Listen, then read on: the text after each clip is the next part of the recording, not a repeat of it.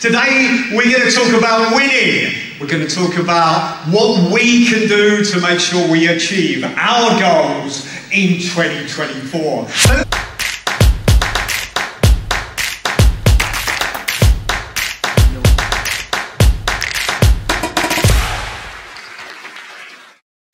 Just getting ready for the event, and the first few minutes when you stand up on stage is the most important. So just make sure that when I get there, I launch the event properly, and then the conclusion, how do I wrap it up and just make sure I give everybody actionable points to make sure that they go into 2024 winning.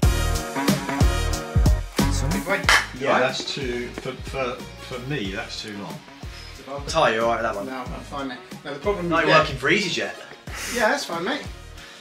Tyres. You are, you're the branded, mate. EasyJet would have that. I got one of those. Warm the crowd a little bit. It could be a damp squib, but I might throw a joke in. It's always a risk. But I think what sort of joke are you going for? I don't know, maybe something about Stenny or Colin, or I don't know. Nothing risky. Do you not think, guys, when we get on stage, you change it? And what I was going to say, it's great to be back here. Thanks for having me, Dubai. Because he was last here when I was living here in 2017, and wow, the place has changed since then.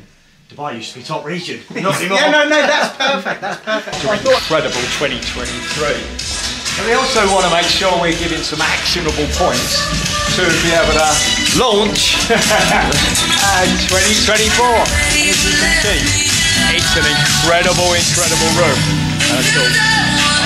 This is just going to be an amazing event.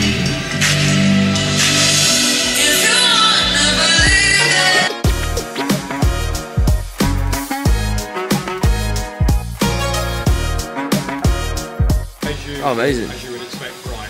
Pardon? It's bright. Just get used to it on your eyes. And presumably the big lights are going to stay on. Yeah, cameras. Cool.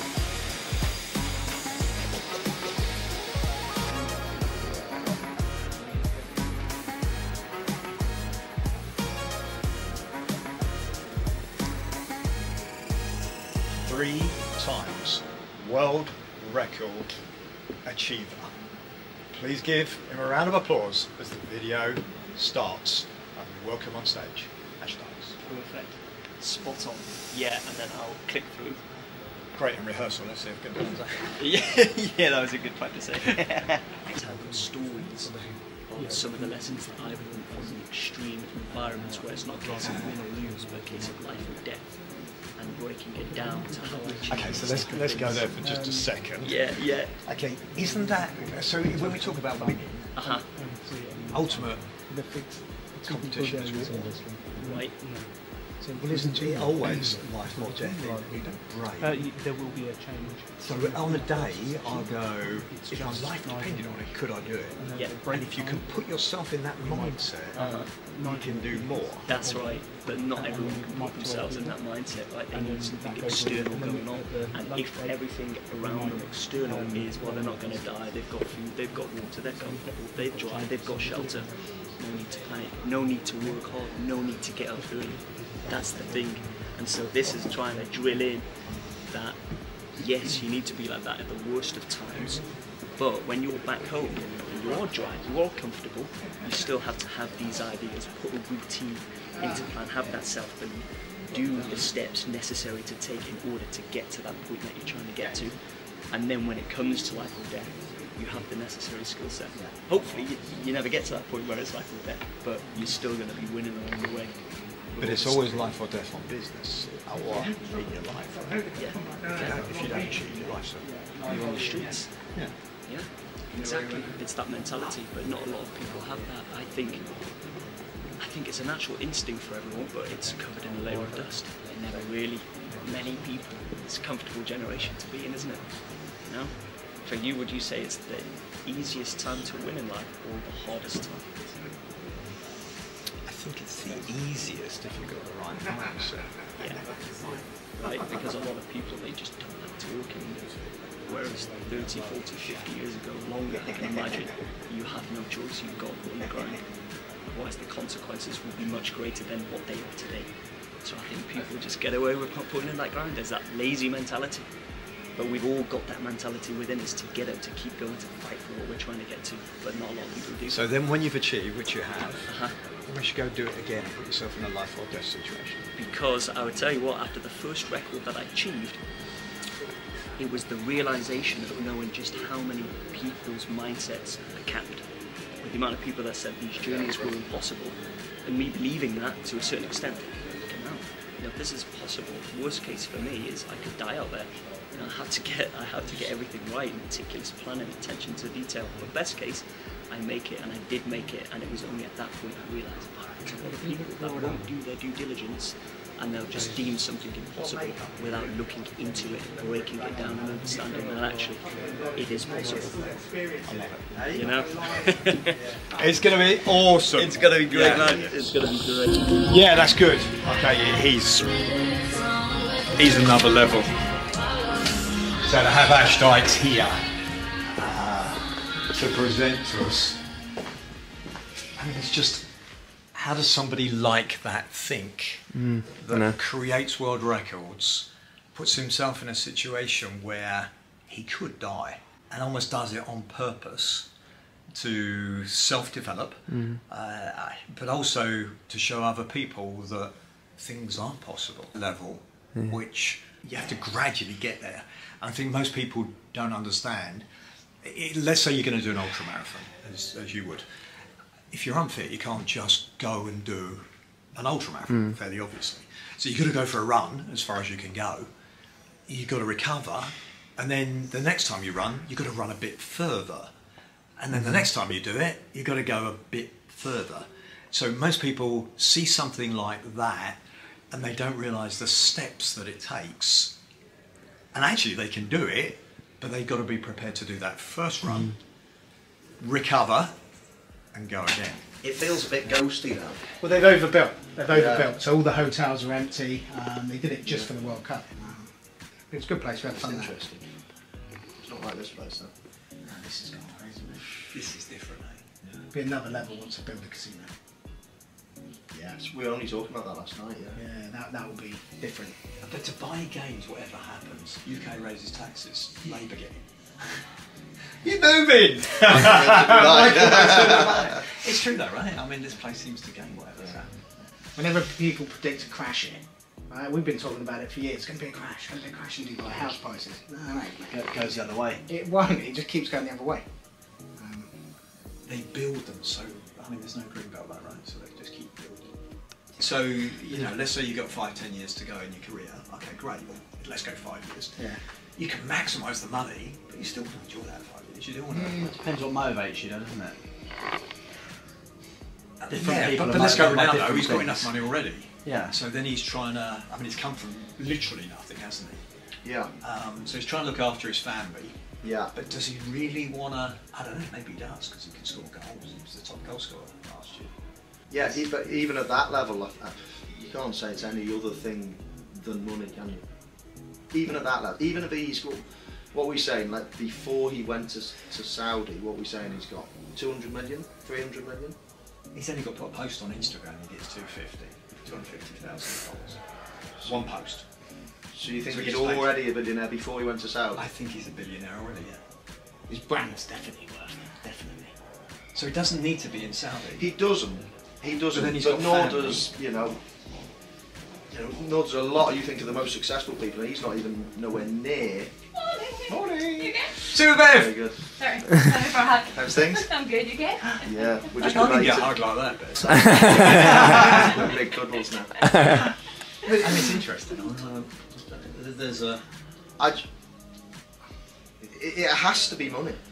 It has to. I don't care whether he's got 6, 7, 800 million. If he can then earn that again in 2 years or 3 years, he's doing it for the. You're obviously very, very wealthy, but you can still be the next level, can't you? 300 million. There's another level, yeah. Oh, the 300 exactly. Yeah, that's the we all know that's what the, you can. That's the buy. private jet. That's for life. Exactly. You go to a different. Yeah. And for the sake of 2 or 3 years.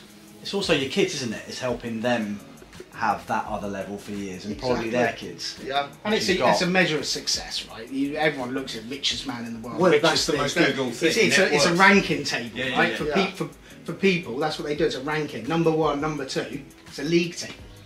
So if you Google me, the most Googled thing is Nigel Green net worth. Right. I've no idea why. It doesn't say. Where do you appear? Elon Musk. That's just me Googling it. Yeah. Inheritance. It's interesting, that's what people Google. It must say somewhere. They probably Google Michael Owen. Nigel Green life expectancy is coming in. Well, it's a measure. We're talking to them about winning. It's a way of keeping score. Yeah.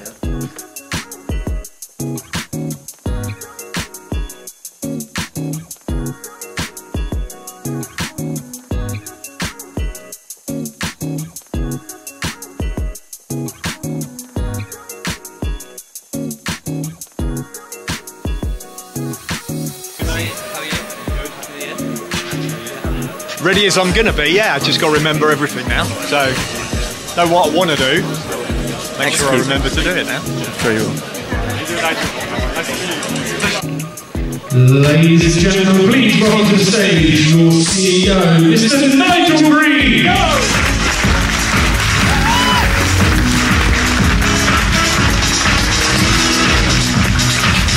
Absolutely incredible to be in Dubai with such a fantastic audience. Today we're going to talk about winning. We're going to talk about what we can do to make sure we achieve our goals in 2024. But let me just start. Who set a firm goal for 2024? You need to actually set something that you go for and you really, really go for in 2024. And what are the key things that you have to do to achieve it? For me, fitness is number one. Second is appoint the right people. I have to make sure my routine is exactly right. They're the key aspects. But I know what I need to apply to achieve the goal. And it is my pleasure now to introduce you to Ash Dykes, who has 3 world firsts, 3 world records. And if there's one quality that I think we need above all else, it's grit. Please give him a round of applause. We'll start with a video, and then the greatest adventurer right now is Ash Dykes in the world, in my opinion. He's here today. Grab ideas. Guys, it's great to be here. When I was contacted to present today, I didn't want to provide your typical motivational speech because I believe to get to where you guys have gotten, you clearly have that drive and that motivation already. So instead, I want to take you on a journey where the lessons I've learned have been from some of the world's most extreme environments, where it's not a case of win or lose, but a case of life or death. There's a couple of things you said that people wouldn't normally be moving about, right? Well, Yeah. So you feel like to tell a joke. Don't worry if it's a small laugh, not a big laugh. Yeah, I'm going to try and get. You try and. I tried as well. Just try and. There's something talking. Manchester United fan, I know, and Liverpool of course competitors, but Michael Owen, greatest goal scorer ever. Not quite. Hi Serge, I hope you're well. I'm told you support Manchester United, so you must have had a lot of disappointment in recent years, but I bet you remember the good old days, and they will return, I'm sure. It might just be a few years yet, but hope you're well and you take care. Love it. Have a good one. Ash Dykes was incredible. And you may think that's extreme, but the principles that he applies to that extreme adventure. Even an extra special welcome to everyone who's flown into Dubai to be here today. Mr. Reese Salade, give him a round of applause, please. Is this on? Yeah, this is on. Right, morning everybody. I know we're looking forward to getting to lunch. I'm desperately waiting for this timer to go down. But why am I here, right? Wednesday, typical Nigel Green fashion, gives me a call. Hello, chap. Need you to present for 15 minutes, TED Talk style, mindset. That's all from me, you'll be glad to know. Thank you very much for your time. And I'm now going to welcome up James Green. Super. Thank you, Noel. Thank you, Reese. 2 super presentations then. I'm not going to lie. I was hoping one of them was crap to make myself look better, but they were both very, very good. I'm going to keep this punchy. Thank you very, very, very much for listening today. Thank you, James. Thank you, all the speakers. Give them a big round of applause. Thank you. During COVID, this will be a dollar, and he's absolutely right. We've done hard now. We've done hard. We did it in an empty room, haven't we? There's a couple of people not coming. Shall we nominate someone to come and pick it up and pick up the award? Yeah? It was inspiring. Let's see if we can take it to another level with awarding our top people, recognising them, those are in the room, and a few of them that are on this streaming camera right over there.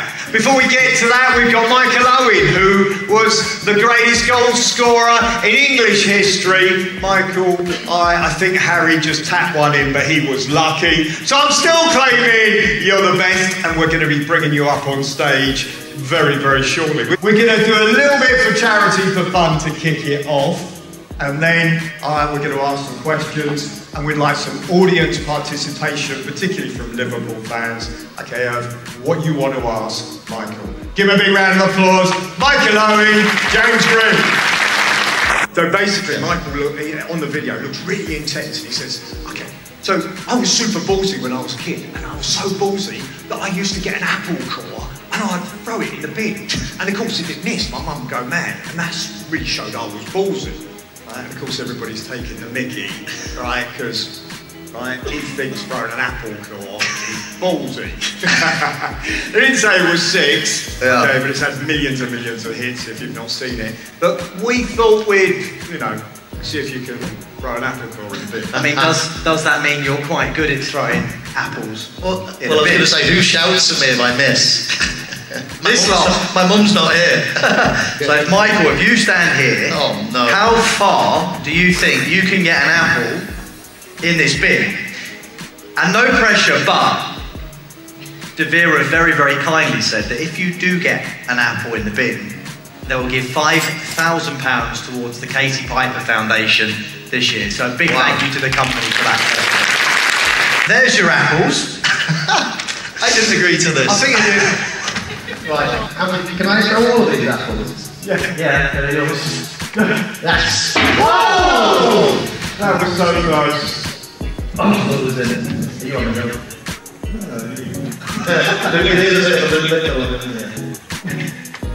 No. Oh, that's close. Oh! You got one down. I might need that to tick in it. Oh! One more go, Michael.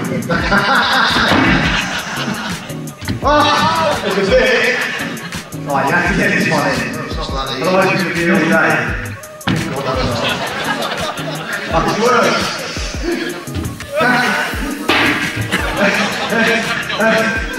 Yes! We're getting it all day. Love it. Okay, we've got a call time now. We could ask him questions all day. And a big, big, big thank you to Michael Owen. So this last session is really to congratulate the people that have done incredibly well in 2023. I thought we may start, perhaps, with a little incentive for just the first quarter to kick off the year. Thank you for logging on. Let's have an amazing deVere year. Thank you, everybody.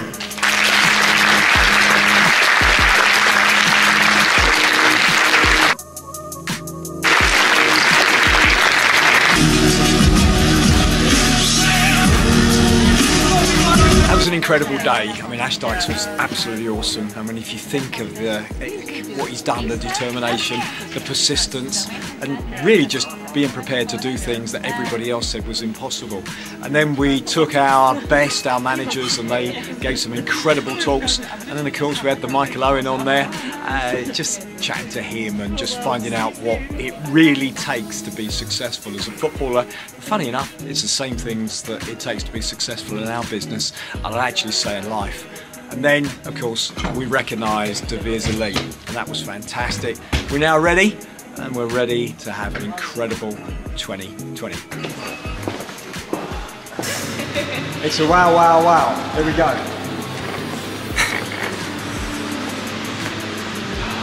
That's what you need. Put your shorts on, put your t-shirt on. That's exactly the shout.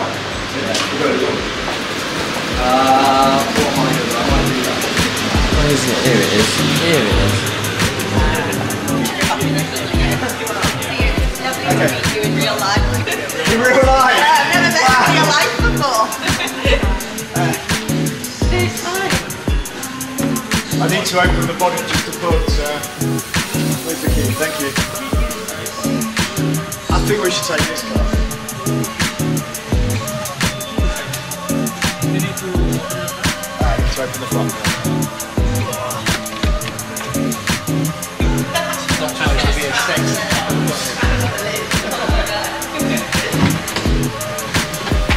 Thank you, mate. Got it. Let's rock. Let's do this. Huh? You've got to get instructions on that. Okay, let's rock.